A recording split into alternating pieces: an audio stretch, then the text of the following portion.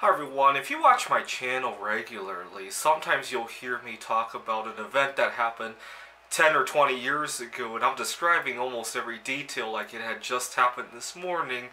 And I want to say it's a little bit of a curse.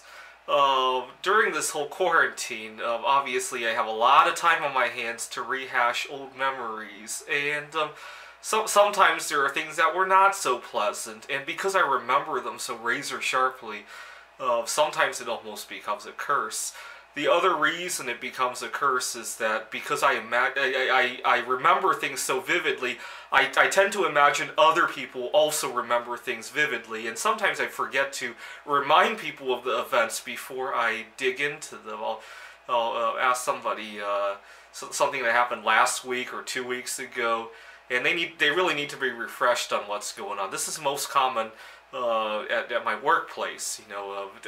We're talking about something that happened 2 weeks ago, and I jump straight to the topic without any context, and sometimes it gets thrown out of proportion. Actually, it's a big curse of mine.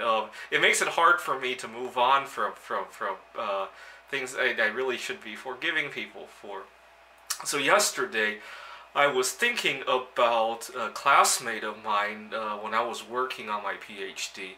You see, I lived with my family when I went to college, and I didn't have any experience living by myself when I moved out to work on my PhD.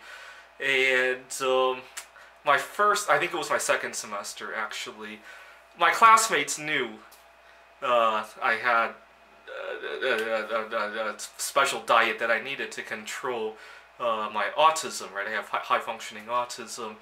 One time we had an event, and several of my people brought in food, right?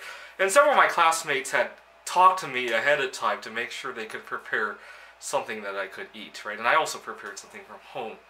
And then I had talked to my classmates on multiple occasions about my restrictive diet, right? Because we would go out to dinner or something like that. We would have some kind of birthday party, so they knew.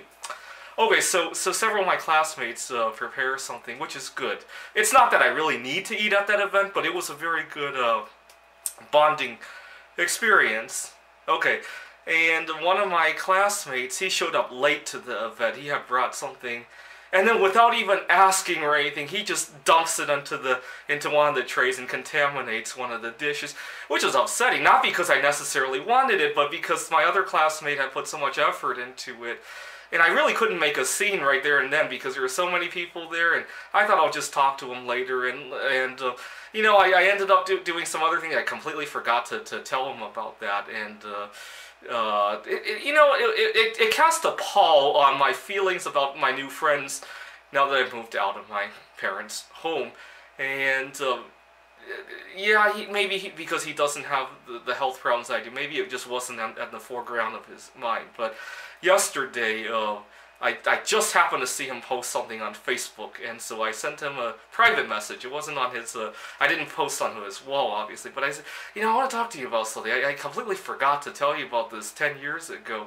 And he doesn't remember the event. He apologized if it had happened, but he didn't remember the event. And that haunts me, that I can remember something in so much detail in 10 years. Which it makes it hard for me to forgive anybody. It makes it hard for me to move on. And it's like a sunk cost fallacy that always sits in the back of my mind. I'm very familiar with sunk cost fallacy nowadays, but I keep falling for it, right? If you just look at my 401k, if I'm losing on a trade, I tend not to close it. Although I tend to only buy anyway. I don't really sell anything. You look at my coin collection. There are things that I really should get rid of and buy other coins, but I hold so much sentimental value. It's like, I've held this coin for 20 years, to give it up would be, it's a sunk cost fallacy. Same thing with the memory, the taking up the space in my head. It's really a sunk cost. Unfortunately, I remember so much detail that it keeps nagging at me sometimes, to the point where 10 years later I would talk to my friend on Facebook over it. Obviously, hopefully, we'll be going back to work soon, but I was just thinking about at the tutoring center, I have several clients who have weird behaviors. Nothing crazy, but one of my clients, he's just not very observant of what's going on around him. He comes in too early, and I'm still busy with something, and it's hard because we have a classroom, we have a waiting room. Everybody who arrives 10-15 minutes waits in the waiting room. He comes directly into the classroom, and it's just weird for me to continue what I was doing. Sometimes I need to send out an email, sometimes I'm eating, and I'll have to see what I can do about that when I go back, because it annoys the hell out of me every time that happens. And unfortunately, I remember those details too vividly sometimes, to the point where it haunts me.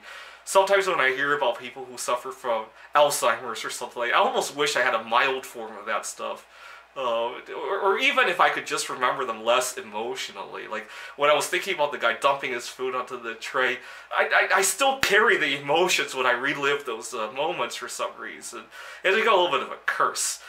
So I wonder, do you have any advantages that have become curses for you in your life, and how have you felt because of it?